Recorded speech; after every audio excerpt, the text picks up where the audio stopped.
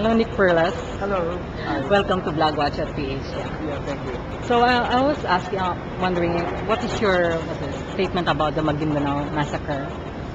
Yeah, I think the Mindanao Massacre is totally outrageous. It's Yes. totally uncalled for. And it's a symptom of the deeper problem that our country has reached, in the sense that this cozy relationship between central government and local warlords Yeah. have gone on unabated for a long time. Right. This is totally unacceptable. I think Malacanang should step forward and run after those killers. They have totally no reason to kill innocent people. Yes. And this is one of the things that will be dealt with thoroughly in case people elect me as President of the Philippines. So This is totally unacceptable. Yes. What would be the solution when you're, example, as a president, when because it's a culture already. Yes. It's been happening for years. So what are the steps that would be necessary to stop this from happening? Yeah, I think it's actually part of a wide-ranging platform that I have connected to peace and development. All right. Yes. Yeah, the most important thing is to actually contextualize this whole conflict in terms of patronage competition for specific resources.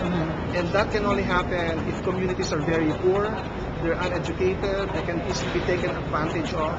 Right. So one of the things we're going to be doing after 2010, should I be given the mandate, is to start already the massive upliftment of poverty in Mindanao, address social justice issues connected to land, and also address better judicial system so that these clans, these warring clans, do not have to resort to RIDO, which is the term they use in Mindanao. Okay. RIDO, R-I-D-O, which is a revenge, tribal clan revenge. So this is going on. This is been going on for a long time. This RIDO practice, and this is one concrete example of RIDO.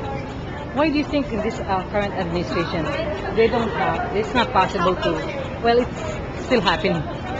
Yeah, this is a real test for the Arroyo administration. Yes, because it's known and clearly known that Ampatuan is her right hand in southern Mindanao.